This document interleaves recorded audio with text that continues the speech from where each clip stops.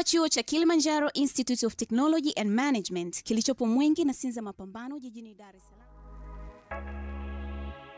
Hey yo, mambo vipi mtazamaji wa East Africa TV? Karibu sana. Na hii ni Dadas, unatutizama sasa hivi live. Leo ni Jumanne, leo ni Lifestyle Tuesday. Hautizami live tu kwenye TV, pia unatupata live kupitia Facebook account yetu ya East Africa TV. Leo bwana, Lifestyle Tuesday. I'm always happy kifikaga Jumanne kwa sababu kuna mambo mengi tunazungumzia about lifestyle. Na naitwa Najma Po. Siko peke yangu hapa studio, niko na warembo wenzangu. Kielina, Rolly, mmependeza. Asante. Vipi Jumanne zimeanzaje? Imeanza poa. Mko poa kabisa. Naona mmependezeshwa na Maznat. Yaani Maznat ndio kila siku. Maznat tunawapendezesha kila siku hapa kwenye Dadas Jumatatu mpaka Ijumaa saa 5 kamili asubuhi live kabisa. Unaweza pia ukaacha maoni yako kwenye Instagram page yetu ya Dadas TV Show. Basi uwe pamoja na sisi hapa, usiondoke hapa. Tunaenda mapumziko kidogo, alafu tunarudi na soga ya kwanza.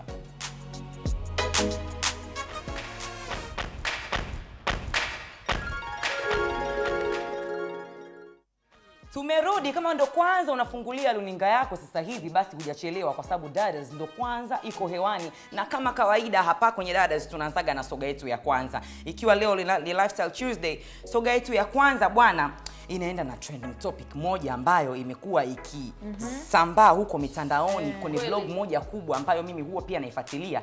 Nimekuta bwana kuna mada fulani inasema ukatili wa watoto. Sasa dawa ya ukatili wa kijinsia kwa watoto ni ipi?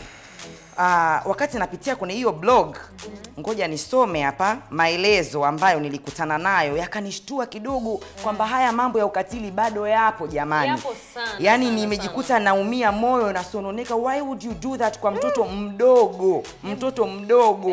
Tusikie baba amefanyaje. Baba apoteza fahamu, mwanangu kubakwa, kuingiliwa. Rashidi mkazi wa Manzese amepoteza fahamu kutokana na tukio la ubakaji wa mtoto wake ambaye alimtuma kwenda kununua sukari dukani, lakini alitumia muda mrefu na alipotoka kwenda kumtafuta akamwona akitokea chumba cha jirani yao anayeitwa Tola. Kwenye maelezo zaidi nilipokuwa naendelea kusoma, jirani alipoulizwa eti akaanza kuomba msamaha kwamba ni kweli nimekuwa nikimuingilia huyo mtoto, na mama wa mtoto akaenda kupima mtoto wake hospitali na kukuta kwamba ameingiliwa zaidi ya mara 3. This is too sad jamani. Haya mambo bado yapo ndugu zangu. Hebu tuzungumze sasa, ikiwa leo ni Lifestyle Tuesday. Haya mambo yapo kwenye jamii yetu kila siku. Pengine hata sisi tulivyokuwa na wadogo kuna yale mambo ya mchumba unataniwa na anko na kaka. Rolly. Lakini kweli inauma sana kwenye familia. Ukisikia kitu kama hicho kinatokea sio vizuri, kwanza kinaumiza. Mzazi mwenye mtoto anajisikiaje? Hata watu wa jirani yake wanajisikiaje? Mimi cha kuambia hapa ni kwamba kuna wazazi sio marafiki wa watoto zao jamani. Yaani unakuta mtoto anapata tatizo, anashindwa kumwambia mzazi. Ni kwa sababu wazazi sio marafiki wa wazazi wao. Watoto sio marafiki wa wazazi. Sasa hicho kitendo kinapelekea watoto hata wanapopata matatizo hawezi kusema kwa muda mwafaka ili aweze kupata ule msaada. Sasa kinachotokea unakuta mtoto marafiki zake ni majirani wa nyumbani. Mtoto marafiki zake ni ndugu zake wengine, ambao ndugu zake wengine hawa ndo wana tabia mbaya sana. Unakuta wale sio akina anko, sio akina babu, anakuja anamwambia mtoto wa kike mdogo, anakuambia mchumba. Kwanza hicho kitu ni kitu kibaya sana.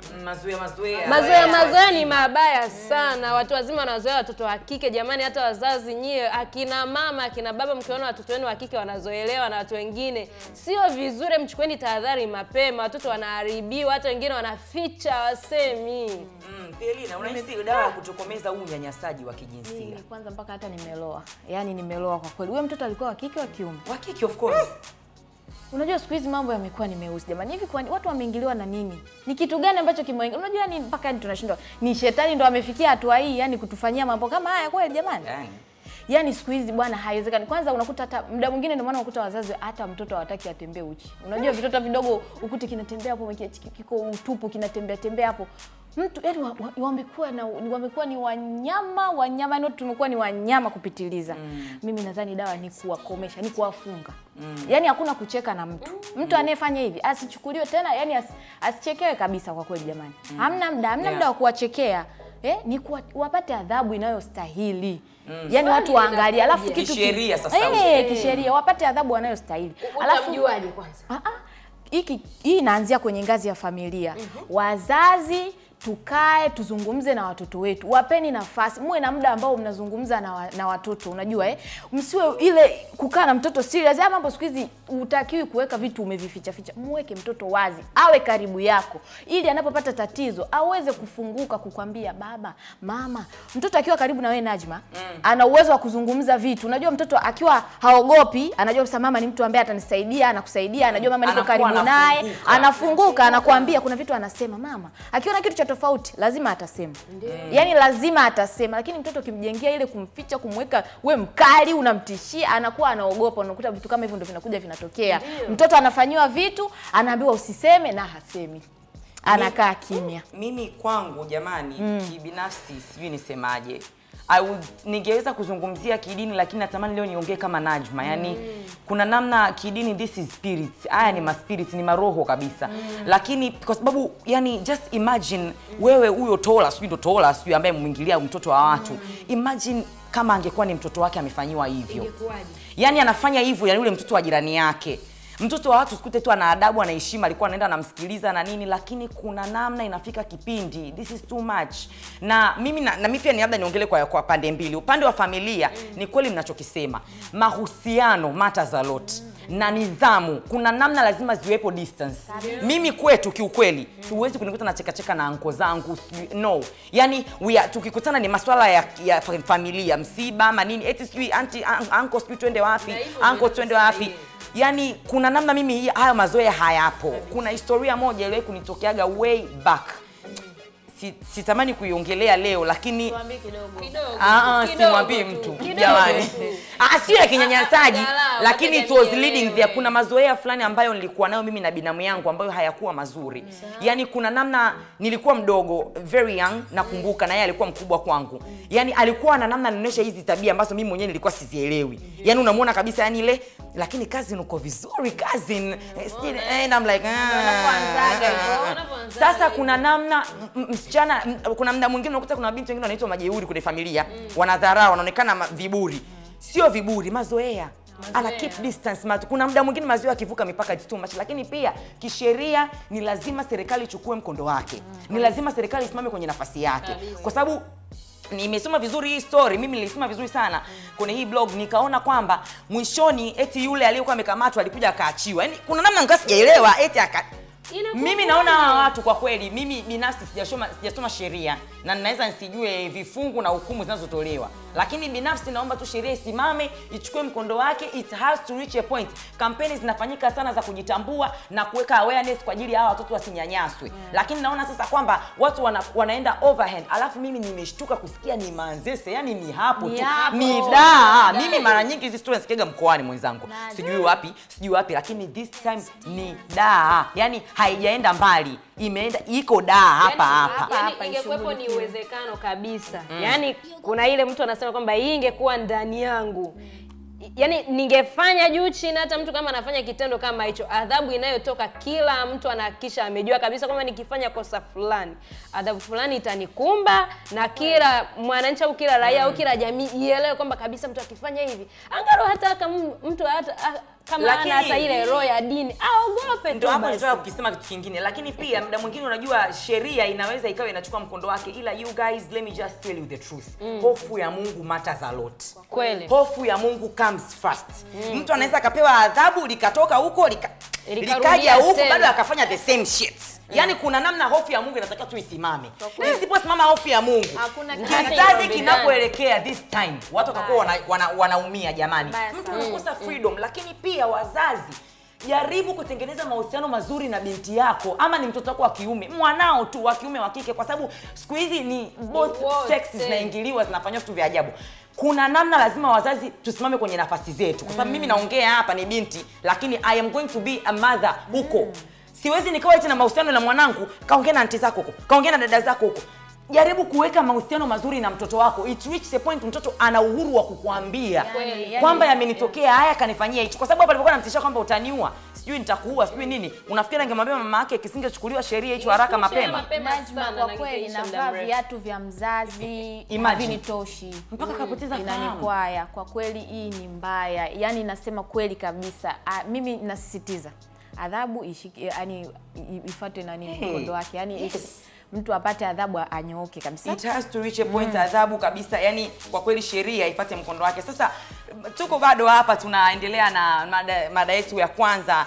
Yani unyanyasaji wa kijinsia, dawa yake ni ipi? Unaweza kuendelea kututumia maoni yako kupitia Instagram page yetu ya Dada's TV Show. Lakini kabla tujaenda break alafu turudi na soga yetu ya pili, naomba nikwambie jambo zuri hapa kutoka kikaangoni. Hivi nyinyi mnaangalia kikaangoni? Tunaangalia. Watu wanapokaangwa. Wanakaangwa. Sasa unajua Jumatano hii Novemba tarehe 13 mwaka huu 2019 kikaangoni tutakuwa live pale Facebook. Watu wanakuwa wanasubiri mtu amekaa, tunakuwa tunaruka live Facebook na YouTube ya East Africa TV. Pale unaweza ukatuangalia kikaangoni live. Sasa mtu anakuta kakaa hivi anaangalia TV jamani. Unajua tutakuwa na nani? Saa 8:30 mchana. Shamsa Ford atakaangwa pale vizuri. Kwani vipi ile ndoa? Kwani mbona kama ili Shamsa, mbona tuelewe hapo spiti Shamsa akawabonge? Mimi mwenyewe sijaelewa hivi. Sasa kama ungetamani kumuuliza Shamsa maswali mengi, unaweza kabisa, unaweza ukatuma post yako pale kwenye Facebook, pale kwenye comment. Ukituma maswali yako pale anayaona live na anayasoma na anakujibu. Hivi umekujibizana na star unayempenda. Sasa East Africa wanakuletea kikaangoni, unaweza ukajibizana naye live, yani anakujibu yani maswali yako yote. Tuone mapumziko mafupi, tukirudi hapa tunasoga yetu ya pili.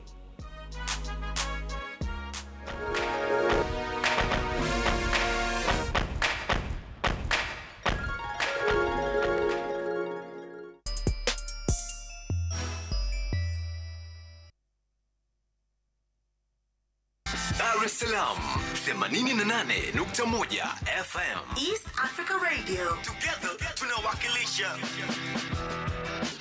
EATV, kibiashara zaidi.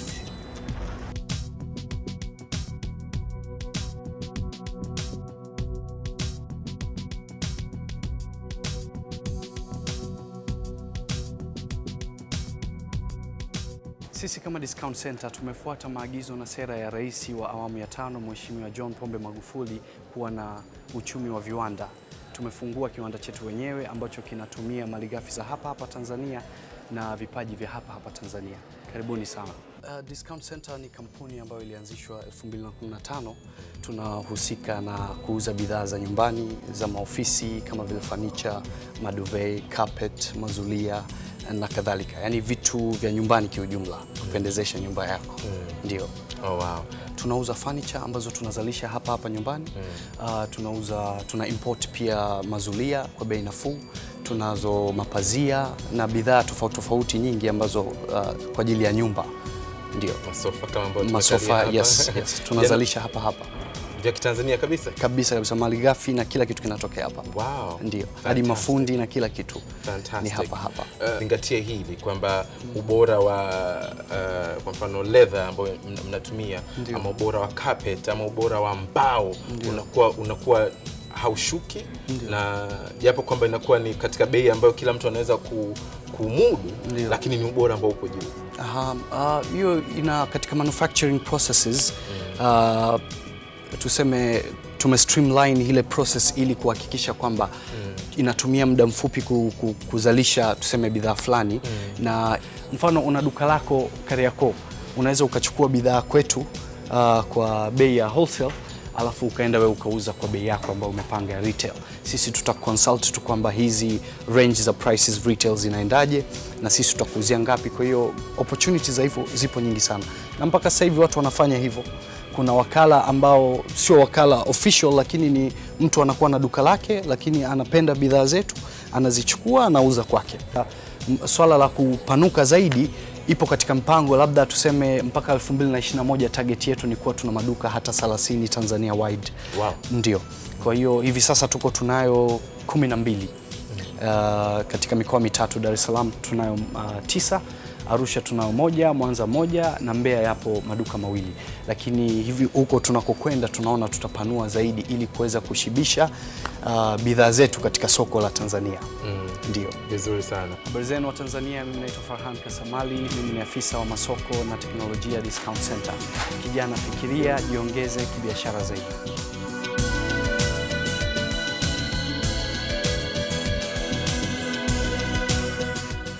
Fikiria, jiongeze kibiashara zaidi.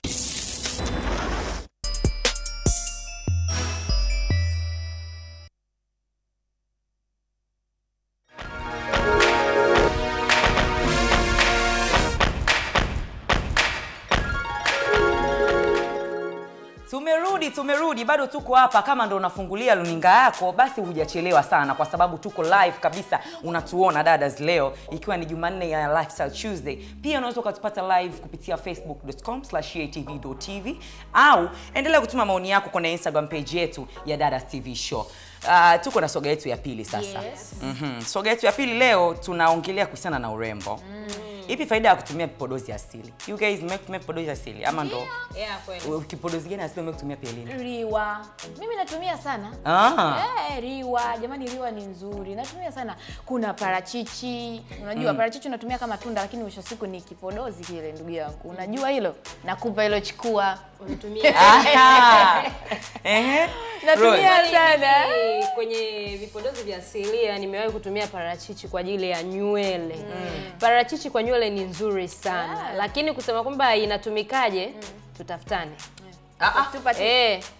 Mnajua yani inatumika kama steaming. Tusipate tab sana kwa sababu leo hapa kwenye Dadas tuko na mgeni wetu ambaye tutakuwa naye kwenye soga yetu hii ya pili. Anakuja kutuelezea kuhusiana na urembo huu asili, vipodozi asili, so urembo, vipodozi asili. Sasa twende break, tukirudi sana na mgeni hapa.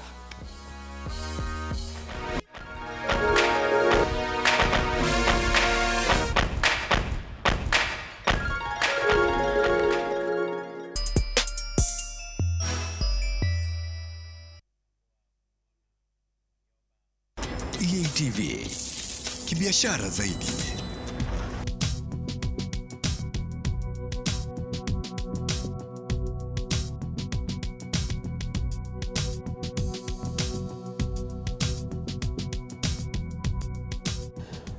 Kituo cha uwekezaji Tanzania kinahudumia wawekezaji, ambapo kulingana na sheria hiyo inatutaka mwekezaji yoyote ambaye ni Mtanzania anayewekeza kiasi cha mtaji wa dola $100,000 za Kimarekani, ambayo ni takriban shilingi milioni 250 za Kitanzania kwenda juu, anaweza kusajiliwa na kituo cha uwekezaji na kupewa cheti cha uwekezaji ili kupata huduma mbalimbali pamoja na vivutio mbalimbali vya uwekezaji kulingana na sekta anayowekeza, ambazo zipo sekta za kipaumbele ambazo zimeainishwa kwenye sheria hiyo.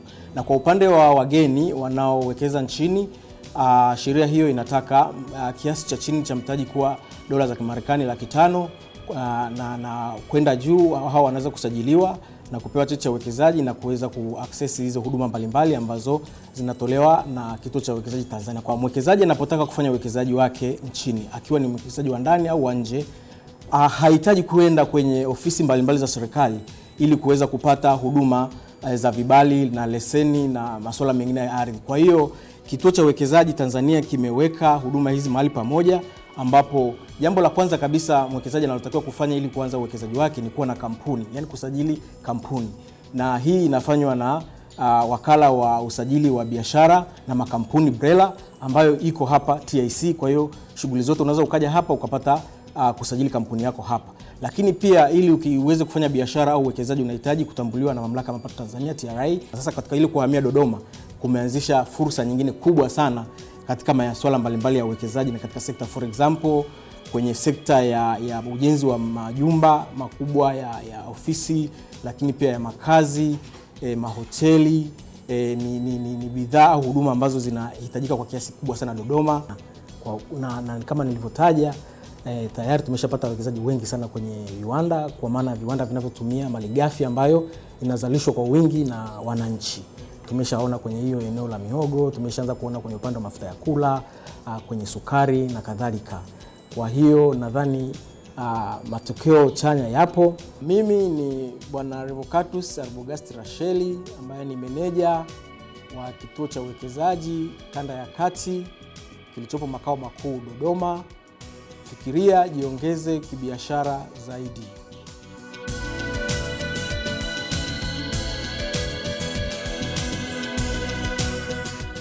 Fikiria, jiongeze kibiashara zaidi.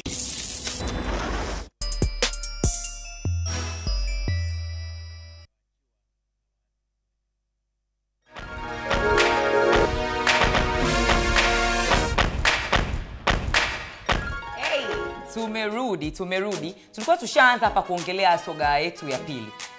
Mara pa nikakumbuka hivi kumbe tuna mgeni wetu bwana. Sasa mgeni ameingia. Leo ni Jumanne. Jamani guys, mnajua Lifestyle Tuesday.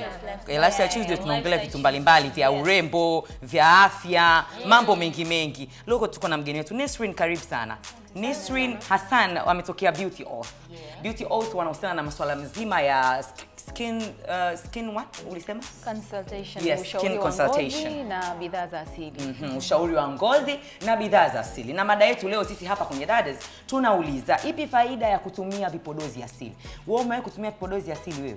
Unajua umuhimu wa kutumia vipodozi asili? Kwa sababu of course sometimes tunahitaji kupendezeshwa na maznat, sometimes tunatakiwa tupendeze kama hivi, lakini kuna muda mwingine you need uso wako urefresh. Lakini sasa kabla sijaingia huku, ngoja nikwambie kitu kizuri kutoka Maznat Bridal walipo Mikocheni. Wao ndo wanatupendezesha kila siku kwenye Dadas kuanzia Jumatatu mpaka Ijumaa. Yani tunapendezeshwa, haijawahi kuyumba hata siku moja ikatoka wanja umepinda. Every day kama unavyoona tunapendeza. Kieli na Roli Mwanne wote tunapendeza kila siku. Wanapatikana Mikocheni, wao wanafanya pedicure, manicure, makeup kwa maharusi, kitchen party na shughuli nyingi. Lakini pia wapo pale Mwenge mpakani ndo chuo kilipo Maznat College. Wanafundisha kuhusiana na ujasiriamali na jinsi ya kupaka makeup, mambo mengi kuhusiana na ngozi yako kuitunza na vitu kama hivyo. Na mimi nauhakika kabisa kwamba huko lazima watakuwa wanakuchipukizia kidogo, lazima pia muda mwingine uwe asili. Na kutajia namba za simu hapa ili uweze kuweka booking, lakini pia uweze kuwasiliana nao zaidi kwa ajili ya kujiunga na chuo ni 0712 000 666 au 0752 4444 70. Tumerudi sasa hapa. Nisrin, karibu. Nataka utueleze ni faida zipi ni faida gani kutumia vipodozi asilia? Vipodozi asili vina faida nyingi sana. Virutubisho ni vingi. Kuna minerals, kuna vitamins ambazo zinaingia direct, yani moja kwa moja kwenye ngozi. Tofauti na vitu vya kemikali.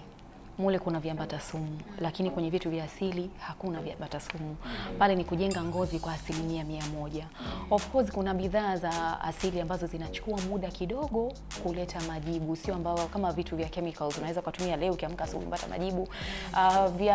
Vitu vya asili vinachukua muda siku 2, siku 3, siku 5, alafu ndo unaanza kuona matokeo mazuri. Uzuri wa vitu vya asili, kwanza vitakutoa sumu. Alafu ndo unaanza kupata matokeo. Kwa mfano kabla hatujaja hewani nilisikia kwamba mnazungumzia parachichi. Parachichi linajulikana kama dhahabu katika ulimwengu wa bidhaa za asili ama vitu vya asili. Inafaa kwenye nywele, inafaa kwenye ngozi, na unaweza kutumia kwa njia ya kupaka, kwa njia ya kunywa, kwa njia ya kula. Ina faida nyingi sana. Naona vitu kama ice cream hapa, sasa mimi ninayependa kula. Yes, Nisrin amekuja na products zake hapa.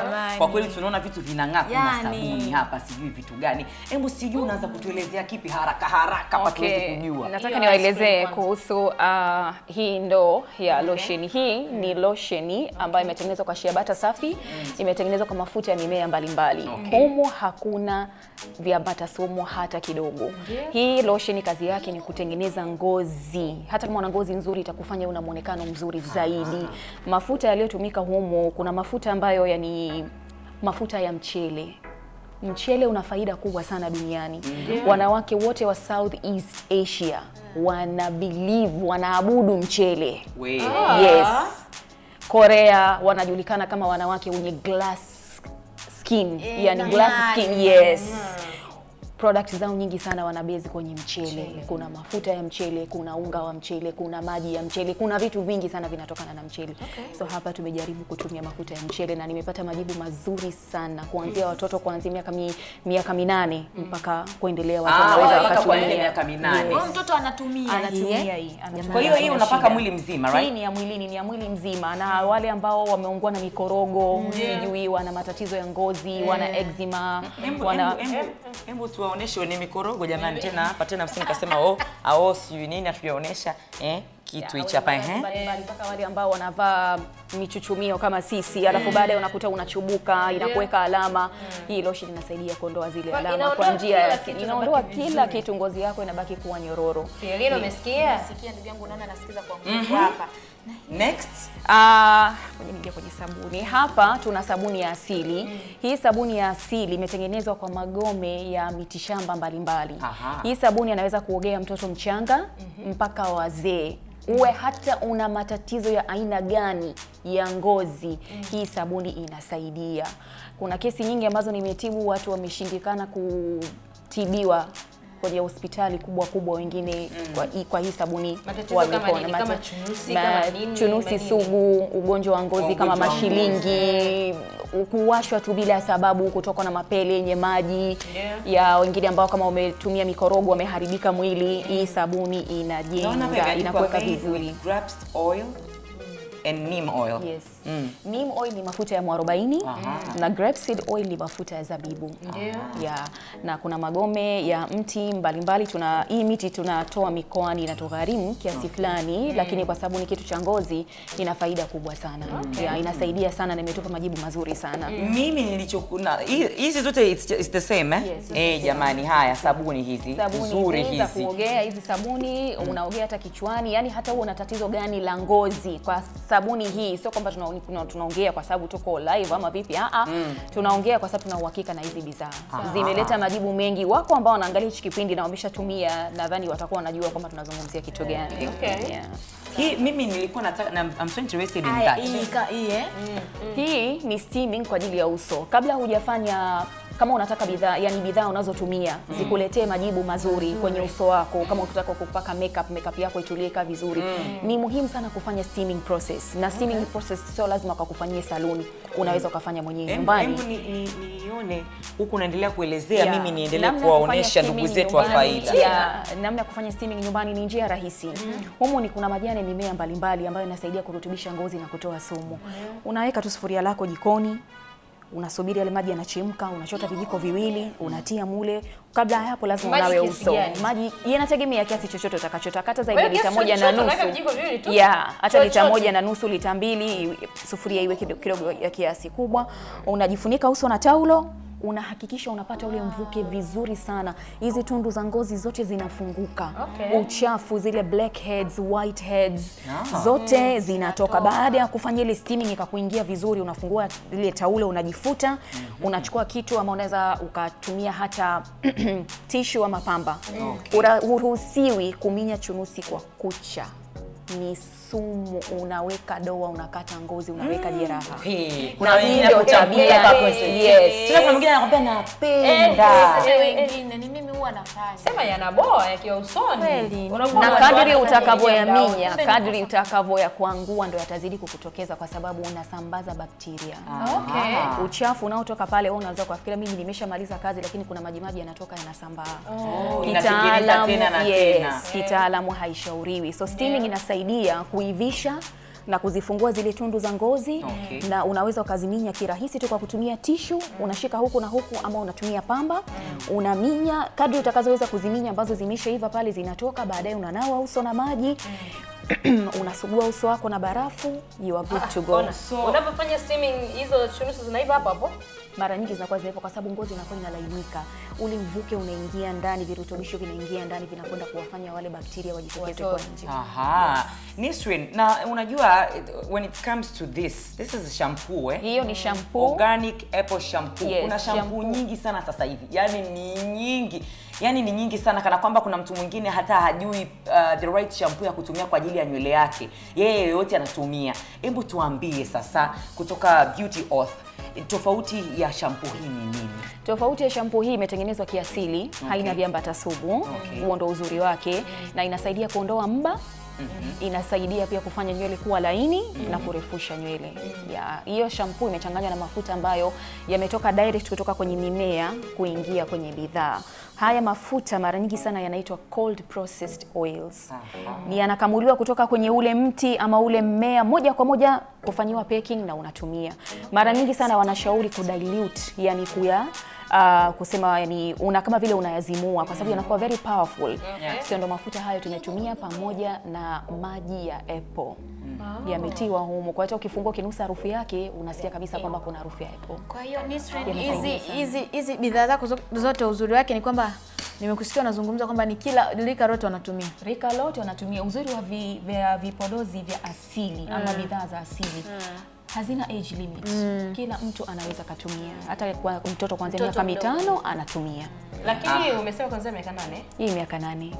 Kwa hiyo inaonekana sasa kwamba jibu hapa tumelipata jamani, kwamba products za asili hizi zinaweza zikatumika hata kwa watoto wadogo, zinawasaidia kwa sababu they are natural, hazina kemikali, hazina madhara. Unaweza kutusaidia namba zako za simu na unapopatikana ili watu waweze kukufikia sasa? Tunapatikana Kariakoo, barabara ya Msimbazi ya mwendo kasi, mkabala na sheli ya Big Bone. Namba zangu za simu 0715 744478. Unaweza kurudia tena namba zako za simu? 0715 744478. Haya jamani, watu ambao mmeshababuka uso chunusi zimetoka bado hujachelewa. Hivi bado unaweza kuendelea kuwa smooth na mrembo. Mimi naona nitaanza kutumia product kutoka kwa Beauty Oath kwa sababu ninaamini kabisa kwamba zitanisaidia sana. Ningependa kuongeza kitu kimoja kwa watu ambao wanatuangalia. Kwa hii kazi tunayoifanya, mara nyingi sana hatupendi kuuza bidhaa ili mradi tunauza. Lazima tukusikilize tatizo lako la ngozi ndio tunakushauri utumie nini. Consultation muhimu. Mara nyingi sana watu ukienda kwake anakuambia tu basi chukua hiki. No. Sisi tunakusikiliza kwanza. We need to dig your skin history. Lazima tujue tatizo lako ndio tukwambie unatumia nini. Sawa. Kwa hiyo naona umemsikia vizuri sana Nisrin alipokuwa anakuelezea mambo yote haya. Haya, twende basi mapumziko mafupi and then tunarudi. Dadas bado iko hapa.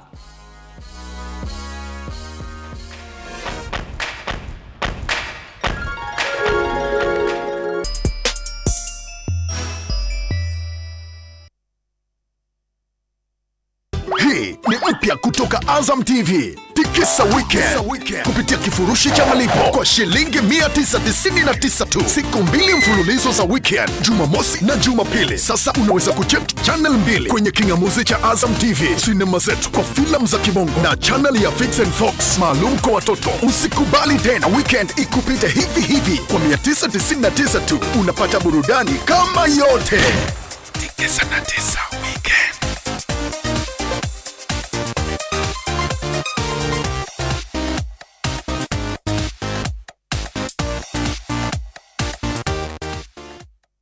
Magnat College ni chuo cha urembo na ujasiriamali. Tunatoa kozi zifuatazo: urembo wa mwili na uso, urembo wa nywele na mitindo, kufunga vilemba aina mbalimbali, kusuka na kushonea weavings, ufundi wa kushona nguo, kupika na kuremba keki, upandaji na utunzaji wa maua na ujasiriamali. Chuo kipo Mwenge mpakani karibu na bodi ya mikopo. Kwa mawasiliano zaidi piga simu namba 0712000666 au 0752444470. Instagram page @magnat College.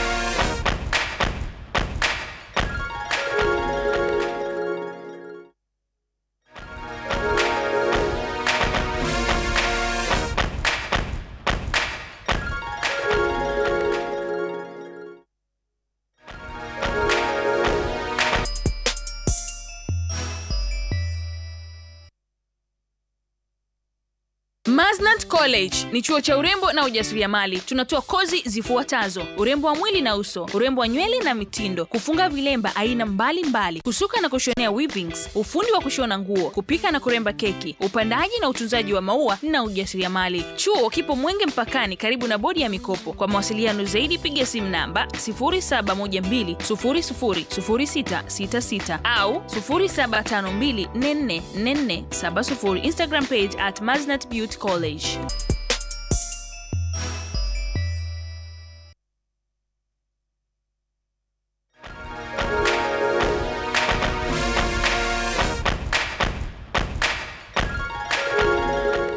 Aha, dadas bwana, tunakupenda sana. Always tuna mambo mazuri. Hebu angalia, tumekuletea mtu amekuletea mambo yote. Mimi hapa tu nimekaa tayari, simu yangu ina message kibao, watu wote wanataka kujua. Jamani, mambo ni mengi kweli kweli. Kila mtu anataka kujua.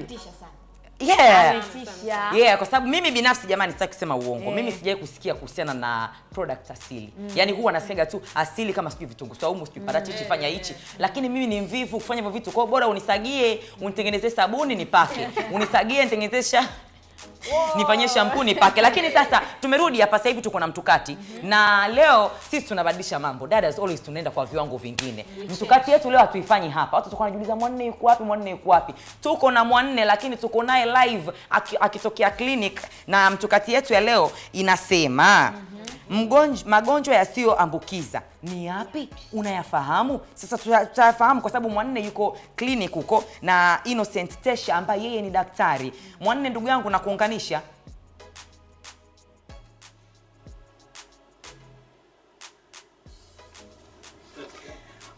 Okay, asante sana mtazamaji wa EATV Together tunawakilisha unaitazama dadas. Na sasa basi asante sana Najma, asante pia kwa kuniunganisha hapa moja kwa moja kutoka katika maeneo ya Mlimani City, ambapo nipo katika ghorofa la Mlimani Tower. Tupo katika hospitali ya Special Polyclinic. Hapa niko kwa ajili ya kuzungumza na daktari. Kama unavyofahamu, mtukati yetu leo mtazamaji kupitia dada za EATV Together tunawakilisha, tunazungumzia swala zima la magonjwa ambayo yasioambukizwa. Ni magonjwa gani hayo na kwa nini yamekuwa hayaambukiziki kwa namna moja ama nyingine? Siko peke yangu, niko na Dr. Innocent Tesha ambaye yeye ni daktari hapa katika hospitali ya Special Polyclinic. Karibu daktari. Nashukuru sana. Karibu sana daktari, na kwa kuanza tu basi bila kupoteza muda na wakati tuzungumzie swala zima la haya magonjwa ambayo yasioambukiza. Tuambie ni magonjwa ya aina gani, lakini pia tunaposema magonjwa yasioambukizika tunamaanisha nini? Pia utatuambia na sababu zake. Karibu. Nashukuru sana. Sasa nashukuru. Magonjwa ya kuambukizika kama yanavyojitambulisha yenyewe ni magonjwa ambayo kwa namna moja au nyingine tunasema hayawezi kuambukizwa au kuwa transferred kutoka kwa mtu mmoja kwenda kwa mtu mwingine. Yaani tunasema non-communicable disease. Magonjwa ambayo mtu unayemuuguza ugonjwa huo hawezi kukuambukiza, bali ambayo yanatokana na maisha ya kila siku unayoishi au mizunguko yako au jinsi unavyofanya kazi zako. Kwa hiyo in short summary, kwa kuelewa tu ni kwamba magonjwa ambayo sio ya kuambukizika ni magonjwa ambayo mtu huwezi ukaambukizwa kutokana na mtu mwenye ugonjwa huo. Yaani magonjwa ambayo hayawezi kuwa transferred kutoka kwa mtu mmoja kwenda kwa mtu mwingine. Na kwa majina mengine tunataga ni magonjwa sugu au chronic diseases, na magonjwa ambayo yanakaga kwa muda mrefu au yanachukua muda mrefu mpaka mtu anapoanza kuwa na dalili za huo ugonjwa. Na zamani magonjwa haya yalikuwa yanatambulika kama magonjwa ya watu yanahusiana na watu wenye kipato cha juu, yani magonjwa ya watu ambao unakuta mazingira yao ni kukaa muda mrefu, kuishi maisha ya sedentary life. Kwa hiyo wakana naaminika magonjwa haya ni ya watu wa aina fulani tu ambao ndo wanao katika jamii yao, lakini sio watu wa chini. Lakini kwa sasa hivi magonjwa haya yamekuwa kwa 80% ya watu wote, sana sana sisi nchi zinazokuwa, mataifa yanayokuwa. Na kiuhalisia magonjwa haya yapo kwa aina kuu 5. Na aina hizo kuu 5 nitaziweka katika nyanja kuu 5 ambazo ni mojawapo magonjwa ya moyo, ambao ndo katika magonjwa ambayo sio ya kuambukizika, yani non-communicable diseases. Ya kwanza ni magonjwa yale ya moyo, tunaitaga cardiovascular diseases. Ya pili ni magonjwa yale ya kisukari, yani diabetes, sukari kupanda, sukari kushuka. Ya tatu ni magonjwa yale saratani. Ya 4 ni magonjwa yale ya kurithi, magonjwa ya kurithi kama vile selimundu au magonjwa ya kurithi kama vile ulemavu fulani wa kurithi. Na ya 5 ni magonjwa yale ya kifua sugu, sio kifua kikuu, hapana, magonjwa ya kifua sugu kama vile asthma, natumai mtakuwa mnaijua. Sasa kwa ufupi tu kwamba tuanze magonjwa ambayo sio kuambukizika ni magonjwa ambayo mtu akiwa nao hawezi kumambukiza mtu mwingine. Na cha pili, yapo katika takriban aina kuu 5. Yapo mengi sana, lakini yapo katika aina kuu 5 ambazo katika hizo aina 5 ndio kama nilivyosema hapo awali, magonjwa ya moyo, magonjwa ya kisukari, magonjwa ya saratani, magonjwa ya kifua sugu na magonjwa ya kurithi. Haya ndio aina kuu 5 ya magonjwa ambayo sio ya kuambukizika.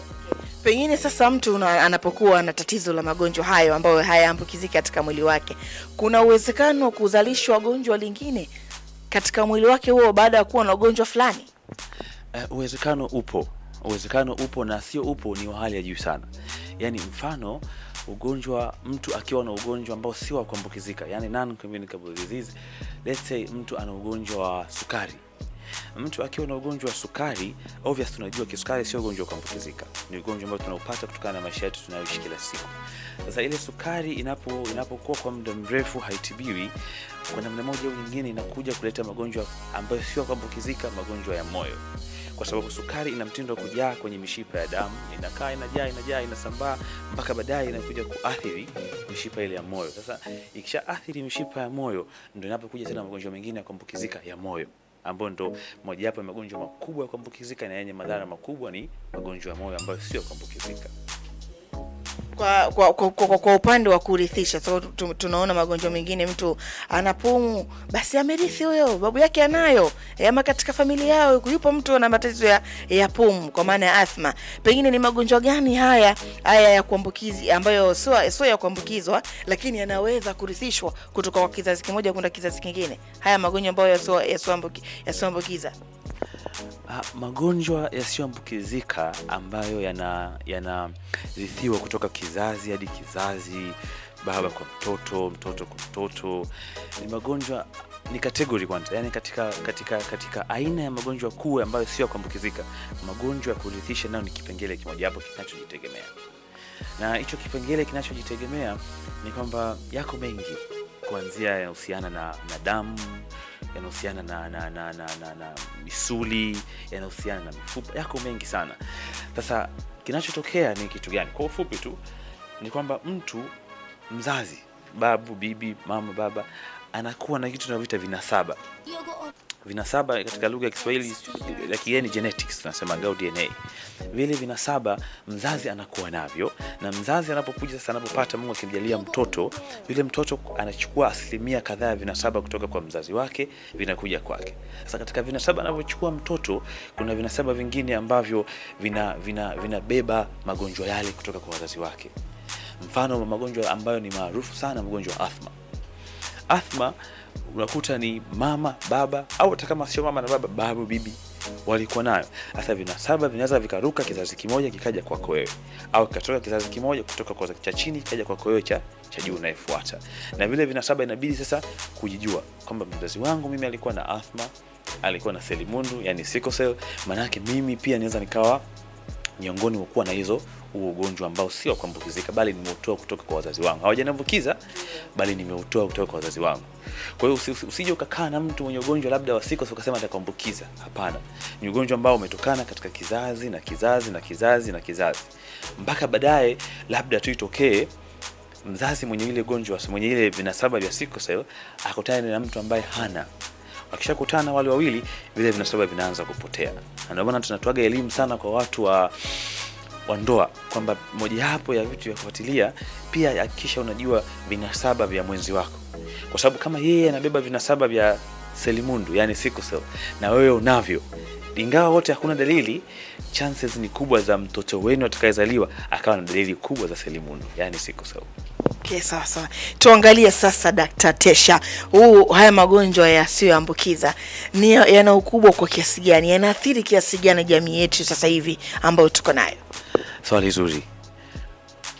Annually WHO walitoa statistics zao, wanasema kwa mwaka mmoja takriban watu milioni 41 wanauliwa na magonjwa haya ambayo sio ya kuambukizika, ambayo ni sawa na asilimia kama roughly 71 ya vifo vyote duniani. Unaweza kaona kwamba watu milioni 41 kila mwaka, ukiachana na ajali, ukiachana na malaria, ukiachana na TB na magonjwa yote makubwa yale, 41 million ya watu wote duniani wanauliwa na magonjwa haya kila mwaka, na ni sawa na asilimia 71 ya vifo vyote duniani vinavyotokana hapo. Na hiyo ni overall, yani ni walichukua summary ya magonjwa yote kwa pamoja, wakapata hiyo figure. Sasa ukija kwenye moja unaambiwa takriban milioni 17.9 ya katika hivyo vifo vinatokana na magonjwa ya moyo peke yake. Yani magonjwa ya moyo ambayo unakuta pressure, sijui moyo wake sio umekuwa mkubwa, yani vifo milioni 17.9 vinatokana na magonjwa ambayo sio kuambukizika, na ni moyo peke yake. Ukishuka hapo karibia vifo milioni 9 vinakujana na saratani kila mwaka. Sasa jiulize kama ni kila mwaka na inazidi kupanda. Na ndio inashuka hivyo kwamba tunaanza milioni 17 ya watu wanauliwa na magonjwa ya moyo, milioni 9 wanakuja ya watu magonjwa ya saratani, milioni 3.9 ya watu magonjwa ya vifua, wakina asthma huko, vifua vile vya kutanuka, alafu tunakuja mwishoni kabisa magonjwa ya sukari ambayo ni kama milioni 1.6. Sasa na vyote hizi vifo ni cha kusikitika, ni vifo ambavyo vinaweza vikaepukika. Unajua kuna vile ambavyo huwezi kuepuka kama ajali, hujategemea ajali kutokea, lakini hivi vifo milioni 41 kwa mwaka ni vifo ambavyo mimi, wewe, jamii kwa ujumla tunaweza tukaviepuka. Tunaepukaje sasa daktari? Tunakosea wapi sisi wa Tanzania jamani daktari? Swali zuri sana pia. Tunakosea wapi? Sasa tunapokosea, wanasema kabla, yani inabidi ujue unakosea wapi ili ujue unatibu nini. Sasa katika kujua unakosea wapi, inabidi tujue visababishi vya magonjwa ambayo sio kuambukizika, ambapo hapo ndo tunapokosea, either bila kujijua au kwa kujijua maksudi tu. Ndio mwingine na visababishi hivyo wataalam tumeviweka katika kategori kuu mbili. Yani kategori ya kwanza ni ya visababishi ambavyo vinaweza vikabadilika, yani tunavitaga modifiable risk factors. Unaelewa? Modifiable risk factors ni zile ambavyo visababishi ambavyo wewe kama wewe, mimi, mtu yote tunaweza tukiamua leo naacha, unavisolve, vinaacha. Na ukishaviacha magonjwa yale yanakaa mbali na wewe, hayakusumbui tena. Tutajie sasa. Visababishi hivyo vipo katika nyanja kuu kama 5 hivi. Na nyanja kuu 5 hizo wanasema ya kwanza katika visababishi hivyo kuna ambavyo sitapenda kuvitaja sana, kama vile mfano uvutaji wa sigara. Umeelewa? Ni vitu ambavyo ukiamua kuacha umejiokolea maisha yako mwenyewe. Kwa maana ya lifestyle nzima ya maisha yetu. Ile lifestyle nitapenda kuivunja. Yani kwamba tunaanza labda uvutaji wa sigara, moja hapo, ufanyaji wa mazoezi. Watu wengi nakuta wako kwenye majukumu yao ya kazini au shughuli zao tu, anakaa kuanzia asubuhi mpaka jioni katika ofisi yake, lakini hachukui initiative ya walau kutembea kwa dakika 20 kuzunguka ofisini au kwenda kuchukua lunch sehemu. Yeye anataka ametoka ofisini nyumbani na gari, labda amefika nyumbani na gari, kazini na gari, amepaki, kapanda lifti, amekaa. Au mtu tu yuko kwa shughuli zake za kujiajiri, katoka nyumbani na usafiri wake wa daladala wa kawaida, amefika ofisini, amekaa. Sasa kutokufanya mazoezi, kutokushughulisha mwili pia, hizo ni mojawapo ya visababishi ambavyo vinasababisha magonjwa haya ambayo sio kuambukizika. Na hiyo ni katika kipengele kile cha kwanza cha modifiable risk factors, yani visababishi ambavyo tunaweza tukavirekebisha sisi wenyewe na tusipate hayo magonjwa. Hiyo ni ya pili, yani mfano uvutaji wa sigara, kufanya mazoezi, na pia tunakuja kibaya ambacho wengi ni wahanga, ulaji wetu. Ulaji unahusiana na mambo ya kama vile kupenda vyakula vyenye mafuta sana, kuacha michemsho, kupenda vyakula vyenye wanga nyingi sana. Na kuna daktari mwenzangu ambaye ni senior wangu ameelezea vizuri sana kwamba vyakula vya wanga ndio vyakula vibaya katika magonjwa ya moyo. Unaelewa? Vyakula vya wanga vinasaidia katika kuongeza mauzito yetu, tukiongezana vyakula vyenye mafuta, na hivyo pia ndio visababishi ambavyo vinasababisha haya magonjwa ya kutokuambukizika. Na ukiacha hiyo ya tano, wanakwambia pia katika ukiachana na ulaji, ukiachana na kutokufanya mazoezi, ukiachana na kufuta sigara, na kuna mambo anakwambia ya katika statistics wanakwambia kuwa na kujua kwamba mfano sisi kwenye familia yetu tuna vinasaba vya selimundu, yani sickle cell. Sasa unakutana na mwenzi wake ambao kwao pia wana vinasaba vya selimundu, lakini kwa sababu tumependana sana tunasema bana sisi tufunge macho tuendelee. Umeelewa? Hivyo pia ni sababisha ambavyo unaweza ukavibadilisha, unaweza ukavizuia, ukakataa mimi tusifanye hichi kitu, tuepukane kuendeleza hii hali ya selimundu, na baadaye mkachana magonjwa haya ambayo sio ya kuambukizika.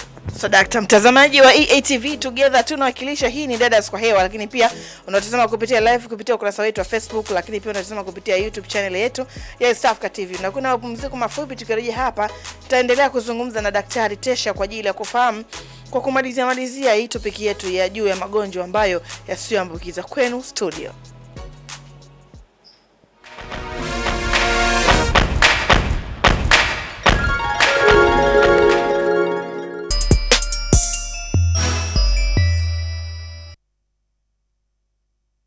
Mkuu wa chuo cha Kilimanjaro Institute of Technology and Management kilichopo Mwenge na Sinza Mapambano jijini Dar es Salaam anapenda kuwataarifu kuwa bado wanaendelea kudahili wanafunzi wapya kwa ngazi ya diploma na certificate kwa kozi za IT, Business Administration, Accountancy na Procurement and Supply, na kwa wale ambao wameamua kuendelea na degree wamekuwa wakifanya vizuri katika masomo yao. Pia chuo kinatoa vocational course katika fani za ICT, umeme, front office, hotel management, CCTV camera pamoja na video production. Ada zetu ni nafuu na unaruhusiwa kulipa kwa awamu. Kwa maelezo zaidi piga simu namba 0715075840 au 0745561090. KITM, elimu na ujuzi kwa maendeleo ya viwanda. Wiki hii kwenye scope. Hainama nione yote. Bwana, mimi nataka umsaidie Ahmed hapa. Ualimu ni wito. Kwa Kiingereza unasemaje? Being a teacher is obligatory.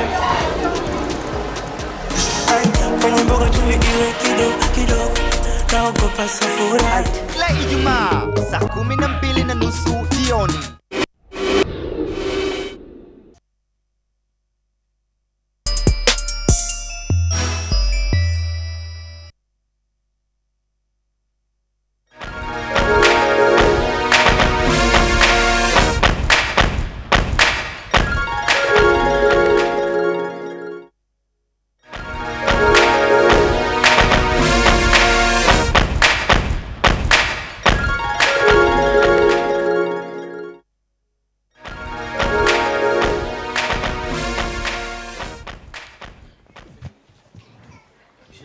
Tunaendelea mbele, mtazamaji wa EATV Together tunawakilisha, hii ni Dadas, na kama nilivyokujuza hapo awali kwamba nipo katika hospitali ya Special Polyclinic iliyopo maeneo ya Mlimani City hapa katika ghorofa la Mlimani Tower floor ya 3. Ndo niko hapa, nimepanda ngazi hapa, nimepanda lift leo. Mtazamaji, tuko hapa na Dr. Tesha. Tunazungumzia masuala ambayo magonjwa ambayo hayaambukiziki. Tumezungumza mengi sana, lakini kwa sasa hivi nataka nizungumze na Dr. kuhusiana na tiba ya magonjwa haya ikoje, pengine yale ambayo machache tu kwa kumalizia. Tiba ya magonjwa haya, magonjwa ambayo sio ya kuambukizika yako mengi sana, na kama nilivyosema hapo katika kama nyanja 5, na kila nyanja ina matibabu yake. Kuanzia na magonjwa ya moyo kuna matibabu yake, ina gharama sana. Kuja magonjwa ya saratani ina matibabu yake, ina gharama sana. Magonjwa ya sukari ina matibabu yake, magonjwa ya kifua, magonjwa ya kurithi. Lakini sasa tunasemaga wahenga Waswahili tunasema kwamba bora kuziba ufa kuliko kujenga ukuta. Sasa katika kuziba ufa mimi ningeomba niangalie zaidi kwa ufupi tu kuhusiana na kinga kwanza kabla ya tiba. Kwamba cha msingi tu overall tuhakikishe kwamba kinga kubwa tunayoweza kujikinga na magonjwa ambayo sio ya kuambukizika ni simply kuhakikisha maisha yako wewe unayabadilisha. Na maisha yako uwezi kubadilisha leo kama leo, bali unabadilisha pole as a process. Na unabadilisha kwa nyanja ipi? Nyanja kuu 5 tu ambazo kwa leo nitaomba nizelezee, na iwe assignment kwa kumsikilizaji na dada yangu pia hapa. Naona afya yake nzuri kweli kweli. Na hizo nyanja tano ambazo nitakazozielezea ni kiuhalisia na kwa ufupi, jua kwamba mojawapo ni kupunguza uzito. Na kupunguza uzito ni kwa namna gani? Kula kwa afya. Kula kwa afya, yani hakikisha unakula chakula kwa wakati, chakula chenye wastani nzuri, umeelewa, na vyakula tofauti, sio vya mafuta sana, yani kuzingatia mlo kamili. Lishe ile. Lishe, sawa. Alafu cha pili, ufanyaji wa mazoezi. Akisha haumalizi basi hata walau siku au wiki hujatoa jasho kidogo. Cha tatu, japokuwa tunapenda pombe, sigara, basi tupunguze. Umeelewa? Kuacha za kawa ngumu, lakini jaribu kupunguza utumiaji wako wa pombe, jaribu kupunguza utumiaji wako wa sigara. Cha nne, tujitahidi pia kufanya check up. Yani kujua wewe afya yako, kama pressure yako ikoje, kujua kama afya kama una sukari, kufanya check up tu. Tunasemaga regular routine check up na regular angalau kufanya zile screening. Kwenye check up pia na kuhusiana na kufanya screening. Ocean Road kila mwaka takriban mara 3 wanafanyaga screening ya mama wa saratani, screening saratani za tezi dume wanafanya. Kwa hiyo ukiona na unatangaza useme mimi siwezi kupata hayo. Hayo ni magonjwa ambayo sio kuambukizika. Mtu yoyote anaweza kuyapata, kuanzia kijana mpaka mtu mzima. Kwa kumali hapa mnadili na magonjwa aina gani hapa? Tunadili na magonjwa yote. Magonjwa yote tunafanyia kazi. Kama bango linavyosomeka mtazamaji, Special Polyclinic ndio niliko hapa katika hili ghorofa la Mlimani Dawa, hapa maeneo la Mlimani City. Tunatazamana kabisa na Mlimani City yenyewe hii. Mimi naitwa Mwanne binti Othman, nilikuwa na Dr. Tesha. Asante sana kwa time yako. Nashukuru pia. Asante kwa ukarimu wako, umetupokea vizuri hapa. Mimi sina la ziada hapa mtazamaji wa EATV. Dadas kwa hewa kwenu studio hapo Mikocheni. Asante sana Mwanne, asante sana kwa Dr. Tesha. Tumepata vitu vingi kwa kweli, tumejifunza vitu vingi hapa. Mimi nanukuu tu vile vya mwisho. Dr. Tesha anasema kula mlo mzuri, epukana na uvutaji wa sigara na kunywa pombe kwa sana. Jikinge mbali na mambo ambayo yataharibu afya yako ili uwe na afya nzuri na uweze kuishi maisha marefu. Ulikuwa na mimi Najma Po, ulikuwa na Pielina, Rolly. Tukutane kesho Jumatano, dada ziko pale. Bye bye. Bye bye.